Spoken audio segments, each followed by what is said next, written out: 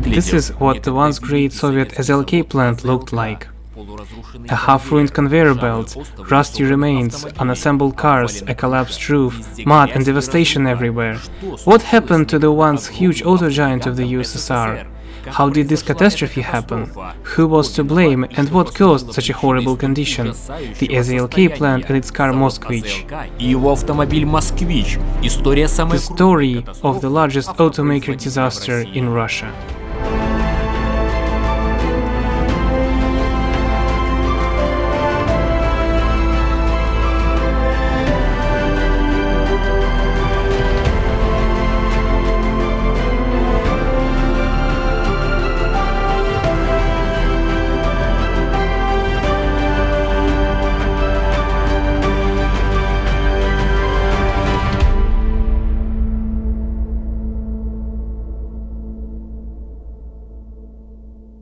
Что нужно, чтобы построить красивый, качественный и надежный дом?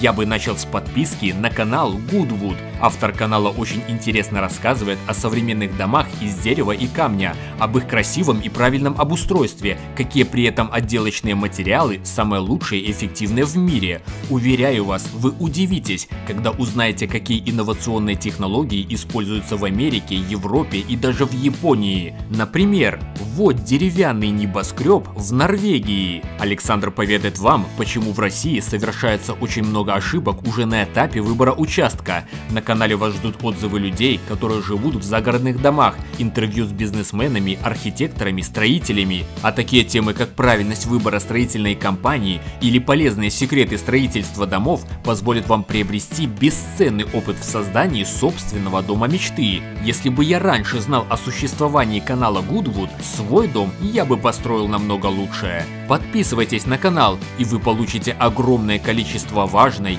интересной и, самое главное, полезной информации о постройке лучших домов в мире.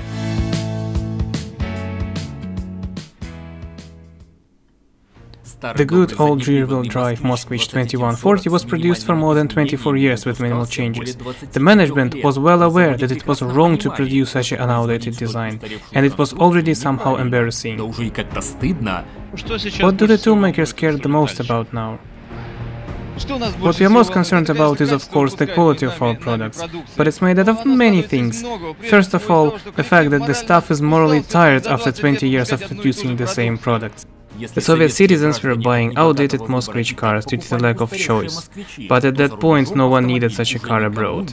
Imports dropped to almost zero. In the 70s, almost all major European manufacturers switched to front-wheel drive cars as being more progressive and convenient, while Moskvich was still trying to sell a sturdy but very outdated car.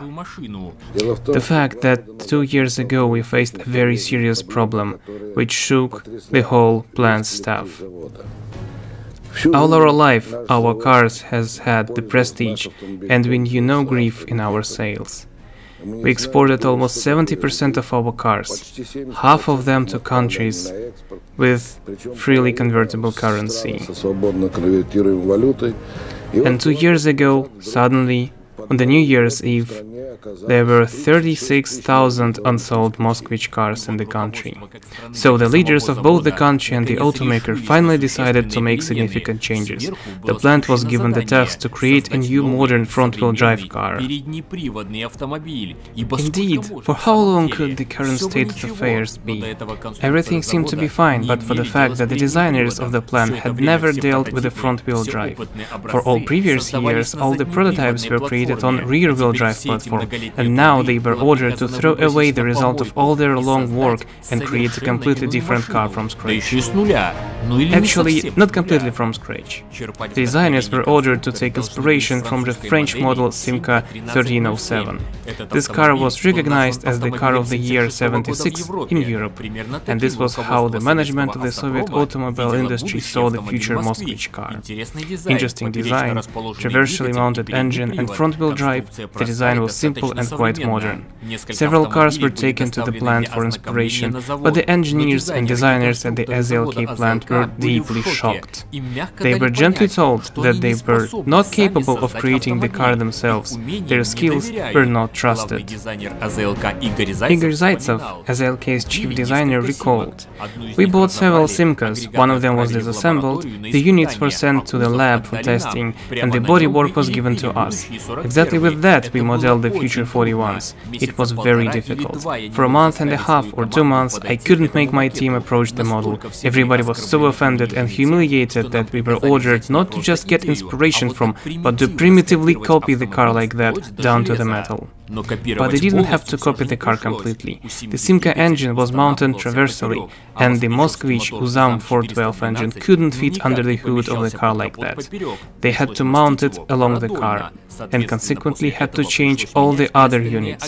Gearbox, suspension, body structure, it all had to be adjusted for the changes. The engine and transmission layout of the future Moskvich was more like Audi 100, with the engine in the front overhang and McPherson front suspension. But exterior and interior design could hardly be called similar at all. All body panels, power elements, interior parts were redesigned by Soviet constructors and engineers. In general, after all the difficulties with unification and fitting of the parts, the only thing common between Simca and future Moskvich was the roof and door openings. As a whole, they succeeded in creation of the new look of the car, which was later confirmed with protective copyright documents by all industrial countries of the world, including France. So, after 7 years of development and modification, the future Moskvich gradually turned into a pre-production car. In 1986, the first new car, Moskvich 2141, rolled off the assembly line to the fanfare and orchestra.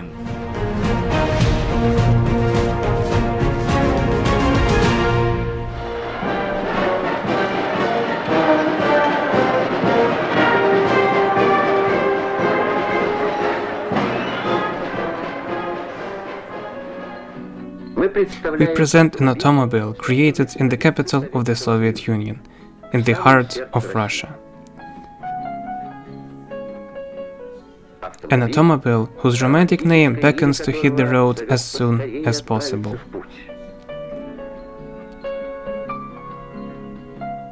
A car with great future ahead of it. The visuals of the car created here correspond to the general direction of Soviet design, which prefers simplicity and laconic forms. Как 30 лет назад в СССР, так и сейчас люди покупали автомобили, авторынки и комиссионка. Вот два места, где в те годы можно было приобрести себе железного друга. Сейчас же, чтобы посмотреть и проверить сотню автомобилей, даже не обязательно выходить из дома. Все возможности по выбору авто вам предоставит Дром. Удобство, безопасность, информативность, большой выбор автомобилей – это только часть того, что даст вам Дром. Убедитесь в этом сами. Скачивайте Дром по ссылке в описании. It was a pretty large car, larger than Lada. The interior was not much smaller than even the interior of a Volga. The 72 horsepower Moskvich engine, though obsolete, was familiar to everybody. In addition to that, the most powerful 80 horsepower Lada engine installed under the hood in some modifications promised good dynamics, 0 to 60 miles per hour in 15.5 seconds. That was how the new Moskvich was advertised. It should have taken a niche between the small Lada and the rather large Volga. The price tag for this beauty was also rather high, 9,600 rubles, 53 average wages of a Soviet citizen. For example, the Lada 2109 cost 8,900 rubles. The most expensive Lada model 2106 cost 9,000 rubles, and Volga cost a cosmic 16,500 rubles. Moskvich was somewhere in the middle. No doubt, it immediately became the most desirable car, a prestigious Moskvich. Only the very wealthy characters drove it in the movies.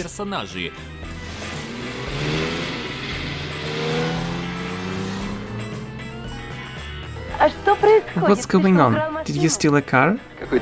Does it matter?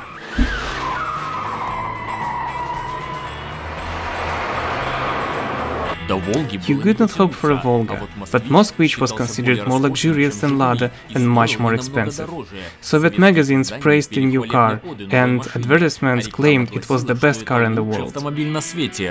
But not long after, the passion for Moskvich began to fade. Assembly lines. The workers act here in a precise and well-coordinated way.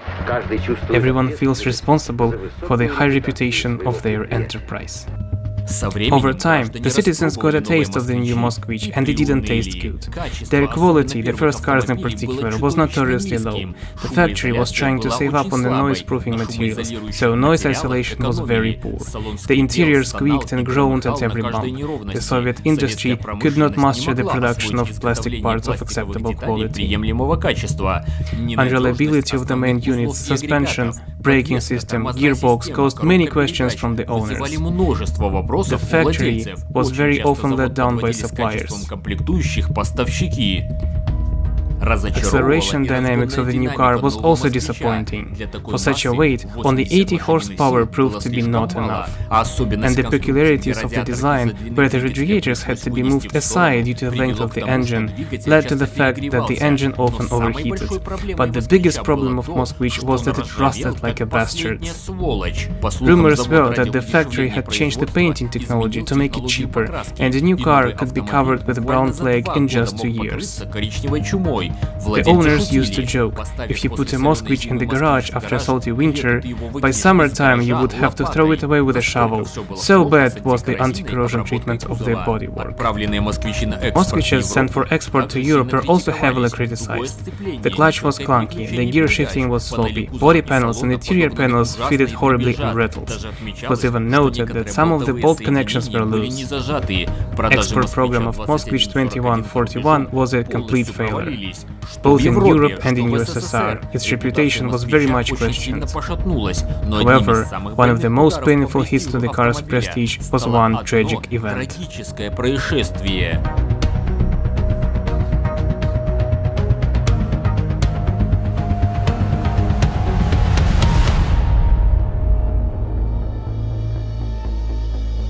In 1990, near Riga, at a speed of 80 miles per hour, the Moskvich 2141 collided with a bus.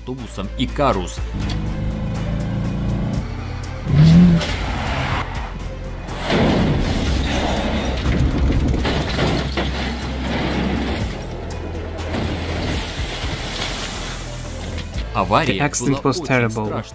The driver died instantly. The famous rock musician Viktor Tsoi was driving the car. According to the official version, the artist fell asleep at the wheel, but there were many other explanations. Viktor Tsoi was inexperienced as a driver, he was distracted while turning a tape to a tape recorder. Some even thought of a murder, because Viktor Tsoi songs clearly had revolutionary overtones, and many didn't like it. The speed of the collision was significant. It is unlikely that any other car would have been able to save the life of its owner in such a situation. Tsoi's death led to a serious resonance and was discussed for many years. All of this led to the reputation of Moskvich deteriorating even further.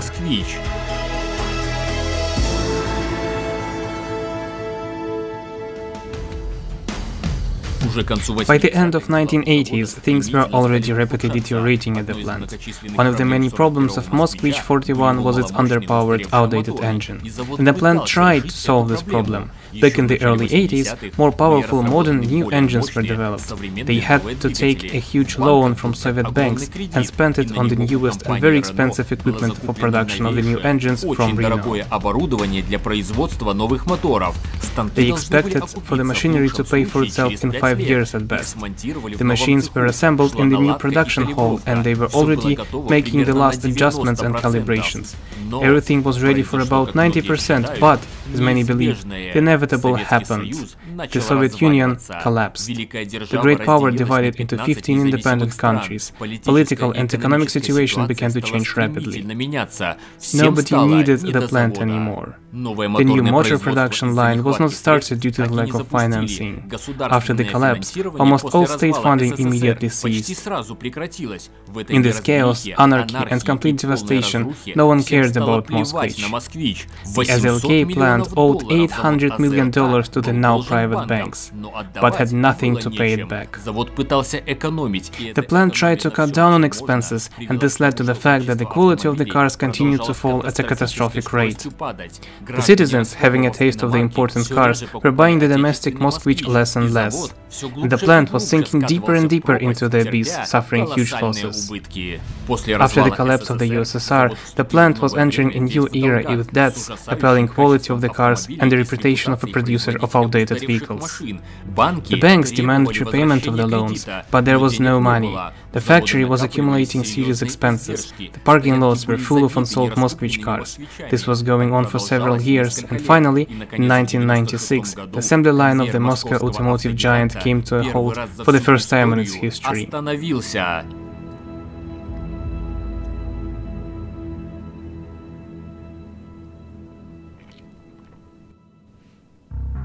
But it didn't end there. The plant was not allowed to die so quickly. The former director was fired and a new one was put in his place. Ruben Asachan became the director of AZLK. The plant was taken under the trust management of the government of Moscow. Yuri Lyshkov, the mayor of Moscow himself, personally came to the plant to make rousing speeches. Do not allow the factory to collapse. Do not allow the production to collapse. Do not allow it to be dismembered. And do not allow the sacrilege to take place. So, year after a half of downtime, the plant was able to start up again. It was possible to get it running, but in a very strange state. They started making some very controversial models based on old Moskvich 2141.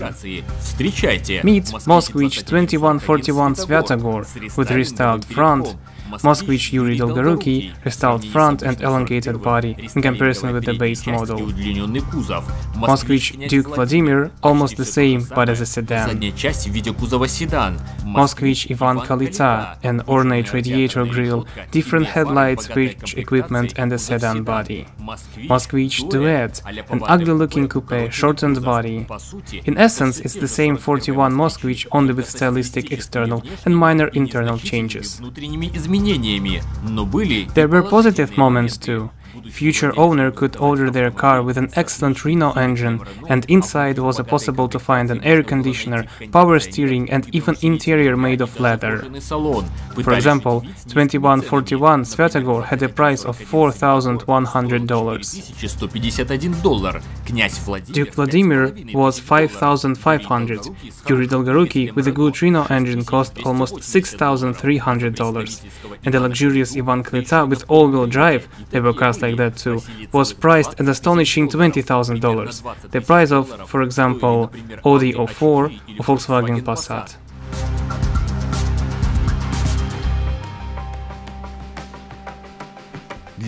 To promote its products and restore its reputation, the plant organized car rallies all over Russia. Every year, 7 cars assembled at Moscow factory leave this square and drive around the country, and then they are greeted here solemnly afterwards. The 4th winter rally will go to 12 major cities in central part of the country. It is more important to find out how well the cars are adapted to our country's roads. The people were shown the newest cars and were assured that these products were of completely different quality. Potential slogans and expensive presentations, the promises to expand the model range every year, it all didn't end well. The reputation of the plant was so deeply ruined by the low quality that almost no one wanted to buy a Moskvich again. The employees faced delays in payments, suppliers and subcontractors were not delivering components on time, and thousands of incomplete cars began to pile up in the warehouses. Fraud and corruption was rampant at the plant, with the complete cars being sold for less than the original cost, resulting in even greater losses. Things were very bad, and it was all leading to a logical end. In 2001, the plant finally shut down, stopping all the conveyors.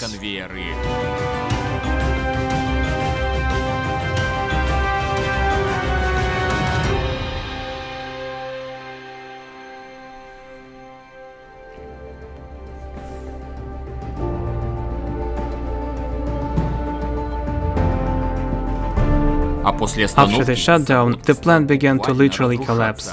Due to that, the power, heat and gas supplies were cut off. The roof began to collapse in some buildings. Because of all that, expensive equipment began to take damage. A lot of equipment was broken irrevocably. Something was lost in this chaos, and something was stolen.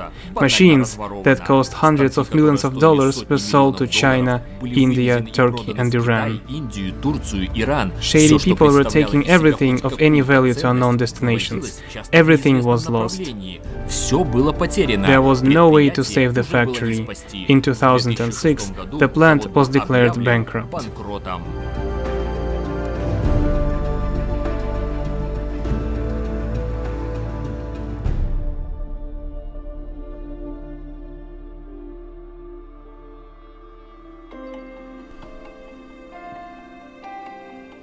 And what is the result? Over 20,000 people lost their jobs. All the valuable equipment was disassembled, written off, sold or looted. And gradually all the buildings of the plant turned into a dangerous derelict site. Rusty production lines, remnants of bodyworks, unassembled carcasses and the ruined roof were all that were left of what used to be this great factory. Even the trademarks of Moskvich and its logo were sold to Volkswagen. All this is the result of all sorts of misfortunes and mistakes. The plant was not ready for the free market's economy, not ready to compete with imported cars. The fall in demand due to the collapse of the country and massive crisis, numerous mistakes of the management, quality reduction of the cars, loans, carelessness, frauds and just sheer bad luck made the plant cease to exist forever. Even though Moskvich was far from being perfect, in its best years people dreamed of it and cherished it as a faithful friend, that all has become only a memory of a once desired car.